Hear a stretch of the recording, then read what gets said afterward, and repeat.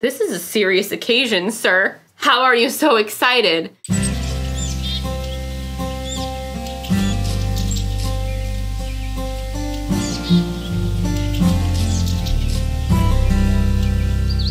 Hi friends, welcome back to Disabled in Nature, where we talk about all things that are disabled in nature, and sometimes we might even go outside. My name is Marissa, I am disabled, I'm a full-time power wheelchair user. If you've been here before, hi, welcome back, and if you're new, welcome. Happy to have you. Today, I want to talk about how in the last few months of 2023, I had a bit of a health scare. I'll begin by saying that I'm fine, and if you know me in real life and I didn't tell you, please don't be offended. I promise if this story ended badly, I would have told you before I told the internet. There were a couple of months at the end of last year where I thought that I might have cancer. And I still might, but we'll get to that. So I wanted to make this video because there are so many stories about people, especially people with disabilities, having horrible experiences with the medical system. I've heard countless stories of people encountering just awful, demoralizing experiences when trying to access healthcare, from inaccessible medical offices to medical gaslighting to outright being dismissed and not cared for. Like, go search for some stories. It's wild. And I believe that those stories are all really important to tell. There are a lot of things that I think medical providers could learn from those stories as what not to do. But in a sea of what not to do, I wanted to talk about my experience that I had at the end of last year, because it was a really positive one. And I think that the things that I have to share might be valuable to some medical professionals that might wonder, okay, here's all of these awful stories about what people have encountered. I know what not to do. You know, what should I do? Especially when encountering a patient with disabilities. Throughout my journey of the last few months of last year, finding out that I probably don't have cancer for now, I encountered so many wonderful medical professionals. They were kind and attentive and accommodating and warm and just really wonderful. So I wanted to tell you about them while also telling you about, an experience that I had in the medical system as a wheelchair user. So go grab a snack or some tea or something and come on a journey with me to learn about how I found out that I probably don't have cancer and all of the wonderful medical professionals that helped me along the way. So what was wrong? What happened? Why did I think I might have cancer for a bit? Well, at the end of September, I noticed a lump on the back of my head. Turns out it was an enlarged lymph node. Throughout a couple of weeks, it started to spread down the system of lymph nodes on the left side of my neck. It started on the one on the back of my head, moved to behind my ear, and then these ones right here. I wasn't too worried about it. There are a lot of things that are not super bad that can cause your lymph nodes to enlarge. So I wasn't really worried about it until, 2 weeks later when they were still there and I wasn't having any other symptoms. I was getting a little concerned. So I went to my primary care doctor. This is the first interaction in the medical system that I had that I really appreciate. My doctor came in and she listened to my concerns. She did a bit of an exam. She felt the nodes. She checked for other causes. We thought that it might be like an ear infection, although I wasn't having any fevers. I wasn't sick, guys. They came out of nowhere. And so she prescribed me some antibiotics and said, take these and we'll see what happens. But at the same time, she also put in an order for me at the local hospital to get an ultrasound of the area. In the event that nothing happens, I want you to have this order so that you can take steps to move this process forward for yourself. So I really appreciated how proactive she was and that she was not messing around. You see where this is going. I took the antibiotics and they didn't do anything. So I scheduled the ultrasound. And I could do that because the order was all ready to go because my doctor was on top of it. So at this point, I was getting a little bit worried. It seemed like this next step made things a little bit more serious, like something could actually be wrong. The morning that I went to the hospital to get the first ultrasound, I took some footage in my car. Okay, I hope I don't need to use this, but just in case that this is the start of a journey, I wanted to document how I'm feeling. It's Thursday, October 19th. It's like 10:15 a.m. It's 3 weeks after I noticed them and they're still there and they're still swollen. So they're not painful and they're kind of hard and they're not moving and I don't have any other symptoms. So I'm getting a little worried because those are bad things that signify the bad. Today there's kind of two options. They're gonna do an ultrasound. The lymph nodes are either going to look suspicious or they're not.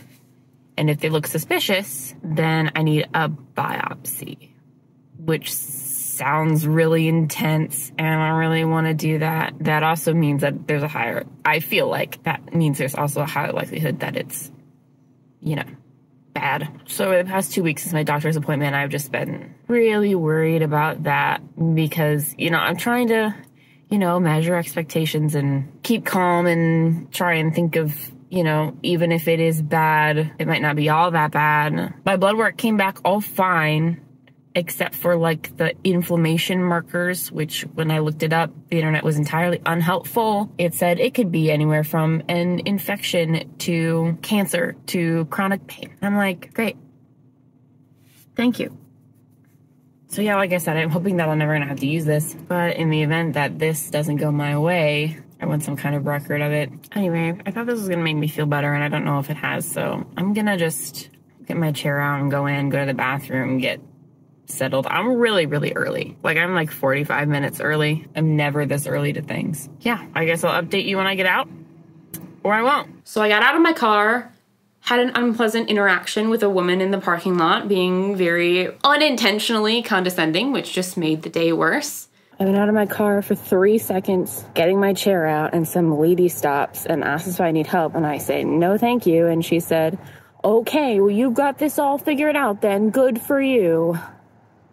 Here's your PSA to just not say anything. If you see a wheelchair user, just leave them alone. So I went into the hospital. I was in the waiting room, and then they called me back, and the ultrasound tech walked me back to the room where they do the ultrasound. It's just a small, dark, quiet room with the ultrasound machine and like a roll-away hospital bed. The ultrasound tech asked if I could transfer from my wheelchair to the bed. This isn't unusual. I get asked this all the time in medical settings, and so I was like, yes, I can, so I did. And I laid down for the procedure. It was nothing too wild. It was like an ultrasound that they do if you're pregnant, only it was here instead. The hardest part for me was rolling around on the bed. I have a really weak core. So rolling around on the bed while I was laying down in order to get my head and neck positioned in a way that she could get the correct ultrasound pictures was a little difficult for me, but nothing too cumbersome. This is the only part of this journey where I encountered a healthcare professional that was not even bad, but just like, I felt like I was annoying her. I'll let past me tell it. I'm back. I know nothing. My hair is all goopy. I need to go take a shower. So that wasn't bad. It was an ultrasound tech, so she didn't give me any, she gave me nothing, honestly. She was pretty quiet. And when I tried to ask questions, when I was like, oh, how do you tell what is what? She just said, years of practice. So it could have been a time to be like, oh, well, this is this tissue, and that's bone, and this is the lymph node we're looking at, and blah, blah, blah. She said she was on a really crazy swing shift schedule, so maybe that was it, or maybe I was annoying her, or maybe she saw something bad. So as you can see from the clips, I was really nervous and I didn't know what was going on, and I was just kind of searching for answers, and a little bit of warmth or interest from her would have gone a really long way for me, I think. It wasn't necessarily a bad experience. It was just not confidence building, I guess.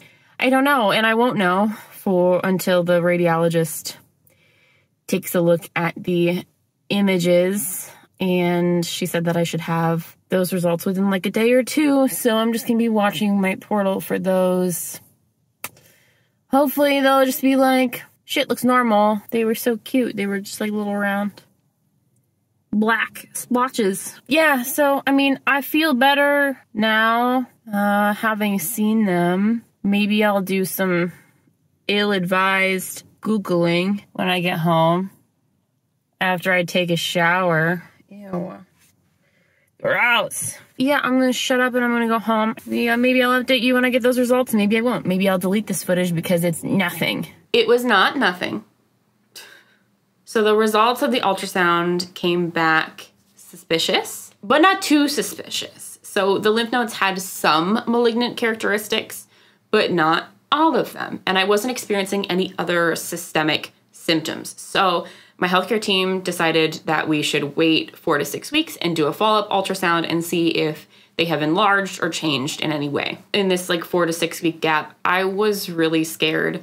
I wasn't having a lot of communications from my healthcare team because there wasn't really much to communicate about. It was just, these look a little funny. Let's wait and see what they look like in a month. And knowing that it could be cancer, I was really scared. I didn't really know what that meant for me. It was obviously not the result that I was hoping for, and a medical situation of severity that I had not really encountered in the past. Contrary to most people's assumptions, when they see the wheelchair, people think that I've had a lot of experience with the medical system. That's not true for me. For me and my disability, as far as doctors go, I've been relatively hands-off. I've had a lot of doctors when I come into their office for unrelated things, unrelated to my muscular dystrophy or the wheelchair, and I've had them like assume bits of my medical history based on the fact that I'm in a wheelchair, have assumed that, you know, maybe I've had a ton of surgeries. Like when I tell them I haven't had any surgeries, they're like, oh,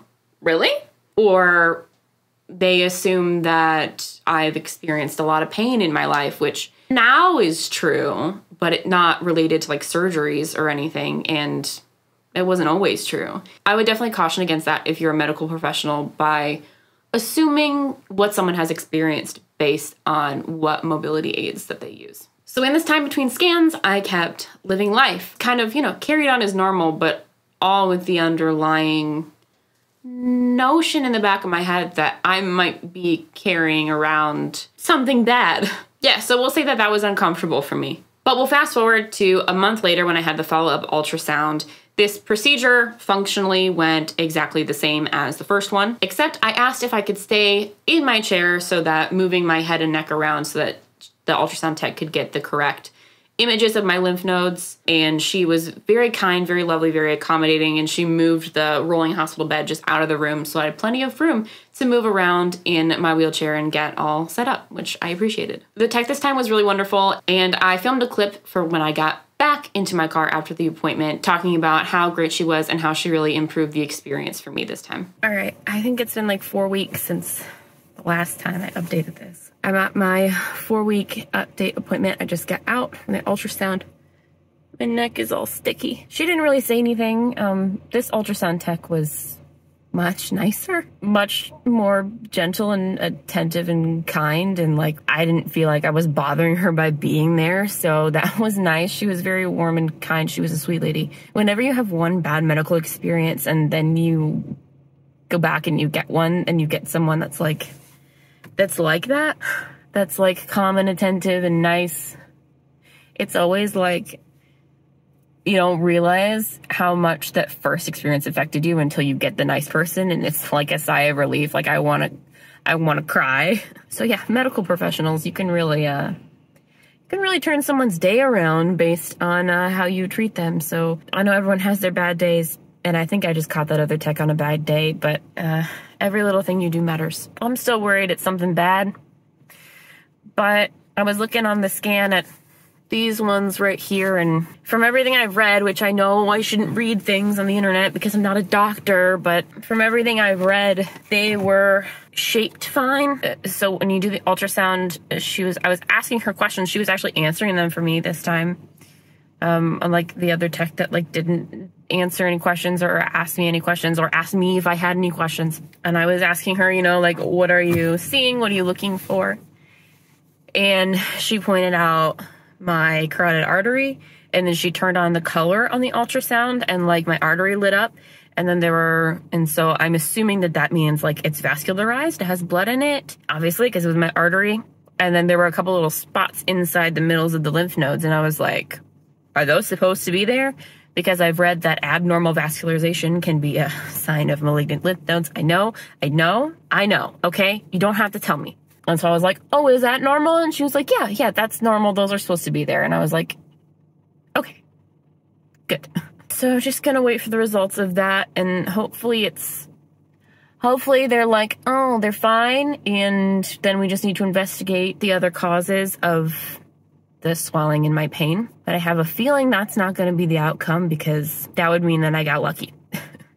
I'm just going to guess at this point that a biopsy is in my future, which is really scary, but worse things have happened. So I'm gonna go home now and take a shower, get this gel out of my hair, and just wait for the radiologist's report on what the hell is going on. The second experience was much better. It really was a relief to me to have the tech that was warm and accommodating and answered all my questions. It really did turn that experience around for me. Something that I learned through this experience is that it's not like how you see it on TV, where it's like this big build up to an appointment and then you have the test and then they take you into a room and the doctor tells you you have cancer, or they don't. Like, that's not, the process is kind of really drawn out, and you kind of go and you get the test and then you go home and then you either get your results like over an online portal or someone calls you. It's really not how it looks like in the movies, and that is definitely something that I learned. So I got the results of my second ultrasound through my online portal, and then someone called me the next day to discuss next steps. I did get the results of the ultrasound back yesterday, about 3 hours later. My lymph nodes are still suspicious, and so we're going in for a biopsy like I expected. I have a referral to oncology for that, which is really scary. That doesn't mean that it is cancer. It just means that they're the people that do the biopsies, and that's the department where the histologists are that look at tissue samples and determine what is up. So I'm supposed to be getting a call today for them to tell me when that's going to be, date and time, so I don't have to call the schedule at this time. They're scheduling it for me. I spent a lot of time crying yesterday. This is just getting worse and worse and a little bit more overwhelming as time goes on. Yeah, my head hurts again today. Oh, hi, buddy. Say hello. He's a good boy. Oh, okay. What do you want? You're so weird. Yeah, so I'm a little bit overwhelmed, but just trying to take it one step at a time, trying not to get ahead of myself, because it might be nothing. It might be something else entirely that I've never even thought about. This doesn't have to end badly. It might, but I have no way of knowing that. So we're just going to take it one step at a time. And I guess my next update will be on biopsy day. So this impending biopsy was by far the scariest part, but it's also when a ton of support from the system kicked in.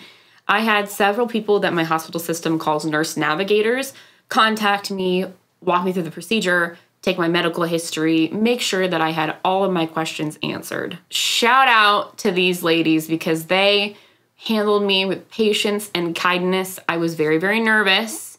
My anticipatory and medical anxiety was really kicking in there for a while, and they were so patient with me, answered all of my questions, and I had a lot of them. This support from the system, like outside of appointments, a number that I could call, a person I could message on my online portal, really helped manage my anxiety through this process. And I cannot overstate enough how much this kind of support helped me. So biopsy day was the week after Thanksgiving, so we're into late November. This process started in like late September, so it'd been a couple of months. I don't have any footage from beforehand on biopsy day because my husband came with me. He took the morning off of work so he could drive me, so I didn't have to get my travel chair in and out of my car.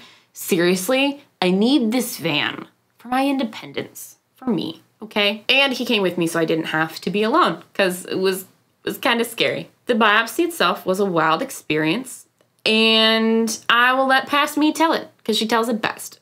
Okay, hi. It's November 30th, and I got back from my biopsy about an hour ago. I had to jump right into a work meeting, so that was fun, but we can see where I had it done. And my skin has turned this peachy color from the antiseptic that they used. I'm not gonna lie to you, it was horrible. It was terrible. I hated it. I don't want to do it again. So what they did is Aaron and I went to the hospital, and we checked in and we waited in a waiting room. And then they came for me, and we went back to the center, I guess. And there were a bunch of these like bays all around, which were just like little rooms covered by a curtain. And I went into one and I got up onto a hospital bed and like a gurney, one that rolls. And she took my intake nurse took my vitals, and Aaron was allowed to come back with me, which was nice. So he was hanging out in the bay. And then after a little bit, this guy, another nurse, I'm assuming, came. He was very chipper.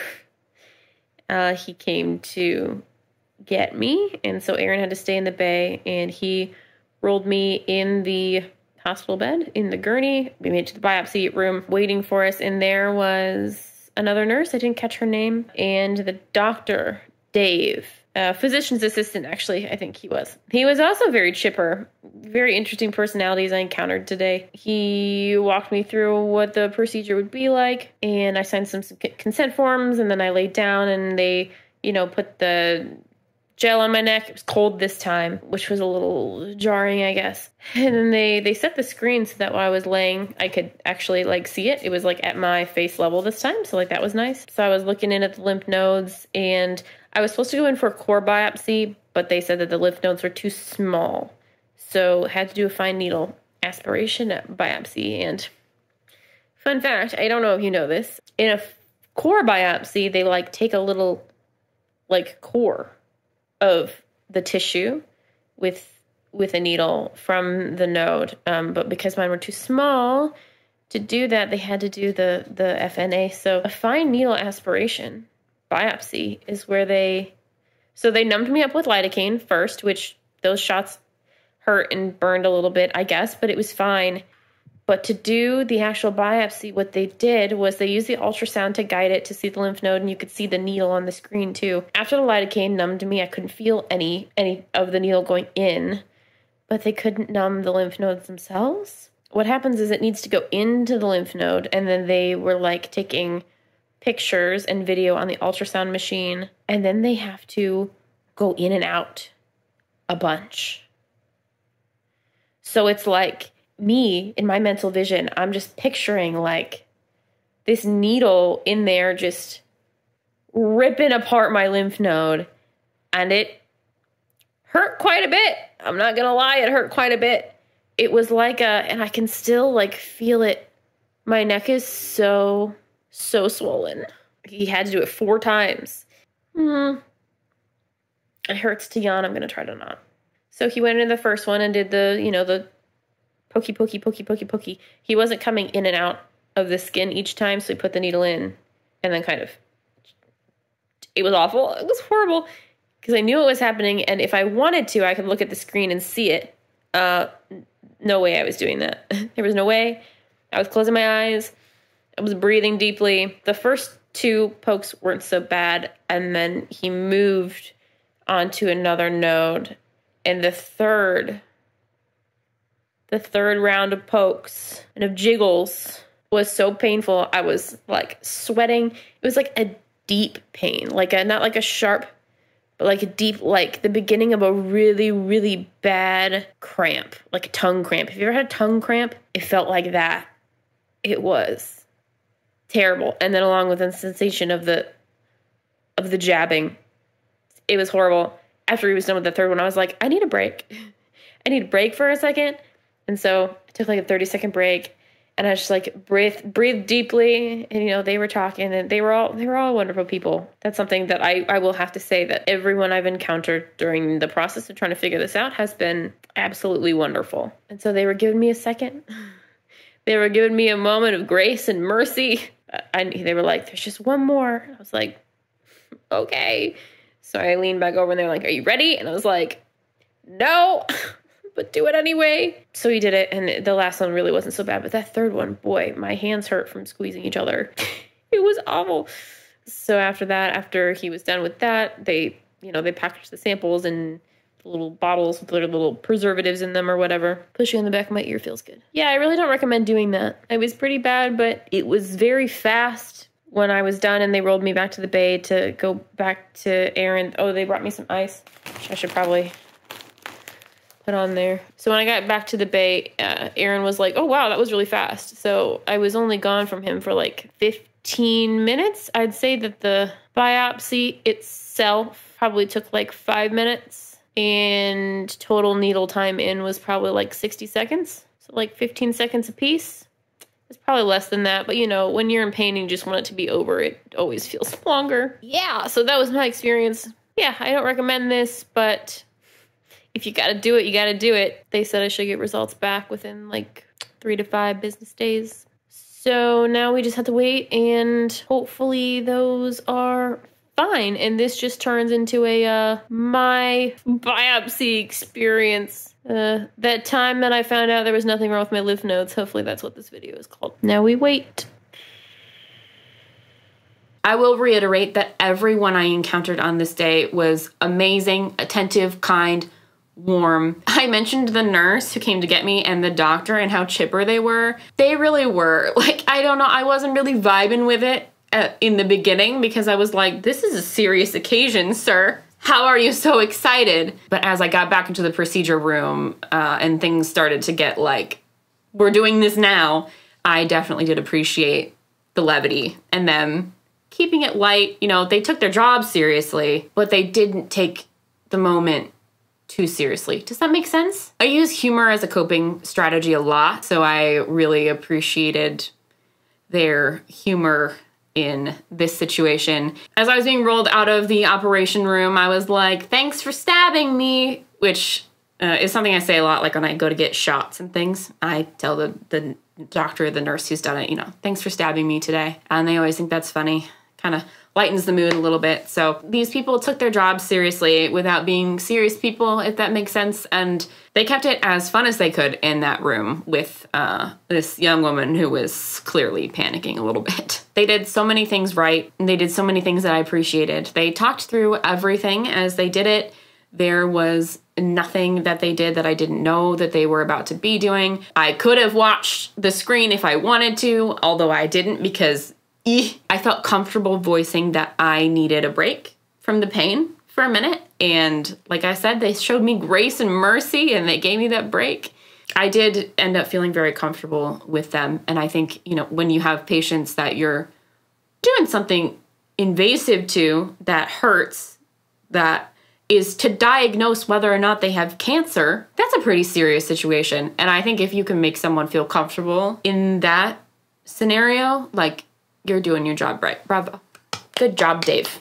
I think that they know that the people coming to them are probably having one of the worst days of their lives and are scared of having a painful procedure and waiting for potentially life-changing news. I know that I was feeling all kinds of vulnerable that day, and they made it suck much less. So I'm a bad YouTuber, and I don't have any more footage for the rest of this story, so I'll just tell you what happened. The results of the biopsy came back negative. Yay! However, the ultrasound still showed those malignant characteristics of my lymph nodes. So I guess that biopsies aren't always 100% correct. Like, they can miss the cancerous tissue in the little jabby jabs. They won't pick it up. And so the oncologist that was assigned to my case, who I had not yet met, said that she wanted a whole one to like dissect and look at. So that meant surgery. And like I said earlier, believe it or not, I've never had surgery before. And due to my FSHD, the kind of muscular dystrophy that I have, I've been told my whole life that it is dangerous for me to go under general anesthesia. So I've made it 27 years, knock on wood, without having to undergo general anesthesia. So I was not thrilled about this next step. But I was happy that they didn't just take those results as, oh, cool, you're good, when that might not necessarily be the case. So we went in for a surgery consult, and the surgeon decided he wanted to take the lymph node on the back of my head. And did you even know you had lymph nodes back there? Because, like, I didn't. He wanted to take the one on the back of my head because it would be the one under my scalp, because it would be the easiest one to get to without, like, being near any major arteries or facial nerves or stuff like that. I was just going to go ahead with the surgery, but luckily I brought my husband along, and having the foresight that he very often does, he said that we should talk to the oncologist first to get a fuller picture of what all of the tests I've had done and all the results mean as far as getting the surgery to take a whole one as a precaution, just because going under anesthesia is a little bit extra dangerous for me. He's always looking ahead. So I'd already had an appointment with the oncologist that was assigned to my case for later that week, so we kept it. And that appointment besides the offhanded comment from the intake nurse that I handle that thing really well, that thing being my wheelchair, this appointment was the best one of all. And this, by the way, is not even close to the first time a medical professional has said this to me about my wheelchair.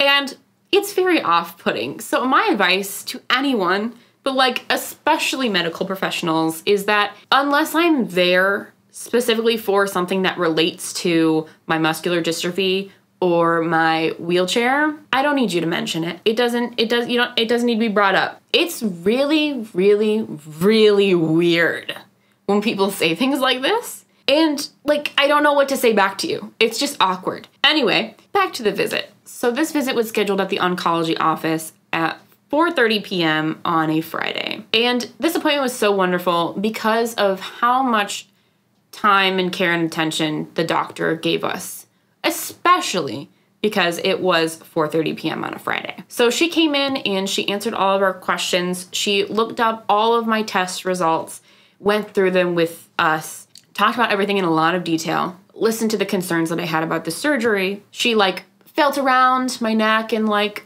surrounding areas for lymph nodes and stuff. And based on her professional opinion, she was comfortable at this point just monitoring, especially given the concerns that I had about the surgery. She said that she wasn't seeing a bunch of red flags about cancer for her and that she was comfortable monitoring it, and that, you know, even if it is cancer, it's not going to be anything aggressive. So we can hold off on like aggressive measures to figure it out. Did you know that there are cancers that don't need treatment? She said that she'd had a patient with a certain kind of cancer for the past 10 years that they've just been monitoring, and she's never needed treatment. I didn't know that. Anyways, so to wrap up, we decided to forego surgery and just monitor for now. I have been instructed to call if I have any other systemic symptoms of cancer, like fever, night sweats, rapid weight loss, stuff like that. Or if the nodes get any bigger, I'm going to be scheduled for a CT scan in a couple of months to just like double check, see what's going on. But no surgery for now. Yay! So at this time, I probably don't have cancer. And at this time, that is good enough for me. I know this is a long one, but if you made it this far, thank you so much for watching. As I wrap up, I would like to thank and shout out all the wonderful medical professionals that I encountered throughout this journey. It really made all of the difference for me. There are really so many horrible accounts of disabled people encountering bad medical professionals in the system, not being taken seriously, not having their concerns heard or their questions answered. And that wasn't the case for me. And I'm really, really, really grateful. Now the only complaint that I have are the hundreds of dollars of medical bills that I have, because healthcare in America. Thanks for watching. I hope you learned something. If you're a medical professional, I'd love to hear in the comments down below what you thought of my experience. And if you're someone who's encountered bad medical professionals, especially if you're someone with a disability, I hope that this serves as proof that there are good ones out there. Don't stop looking for them, and don't accept subpar care. You deserve to be respected and feel cared for and looked after, especially if you're going through something as vulnerable as finding out whether or not you have cancer. That's it for this one, friends. Until next time, be kind, leave your good doctors good online reviews so that other people can find them. Don't forget to get outside, and I will see you in the next one. Bye.